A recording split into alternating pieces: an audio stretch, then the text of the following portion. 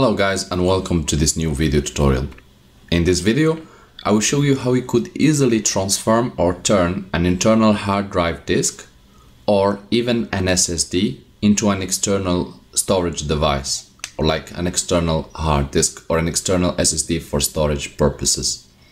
Also, you will be able to access your data and to use it. So we will need the concerned computer. We will need screwdriver. You might have a box like mine with multiple choices. And in addition to this, we will need this external box. This box is a simple external adapter for our hard disk or for our SSD. So basically it has a connector USB 1, and at the other part, once you open the box,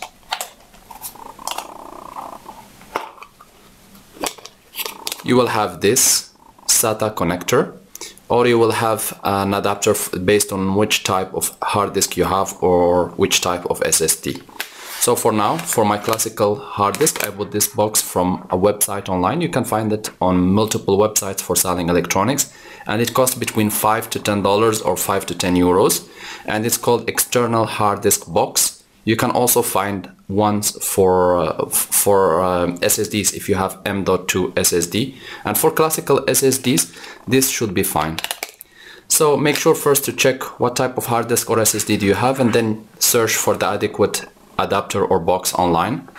And the next step, what we will do, we'll just look for the adequate screwdriver to open our computer. Note that your computer might be more or less, or it might be difficult or easier to open than mine. However, you will need to open your computer to extract the hard disk or the SSD. So for now, I have done this. I will just use this plastic stuff or this little toy to open. Don't force it on when you are opening, so that you don't break anything in your computer. You might want to search on YouTube on how you can open that specific computer which you have. So now that we have opened, we'll just unplug our hard disk or our SSD. And now what we will do, we'll just take our hard disk. As you see, here we have this little adapter which is from the box. I will just make sure to plug it correctly. And now we'll just take the box and put it inside of it. And the next step, we will just plug this hard disk to our functional computer to see our data.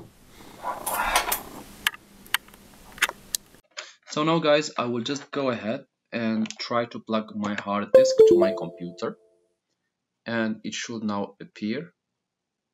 As you can see here, I have it, and when I go to the PC shortcut, I have here my hard disk with 1 terabyte, and I can either use it as an external storage device, or I can just keep using the data from it. I hope this video tutorial is helpful to you guys. If you are still in need of help or assistance, you can always write us a comment or just send us an email, and we'll do our best to help you. Thank you for watching, and talk to you soon in a new video tutorial.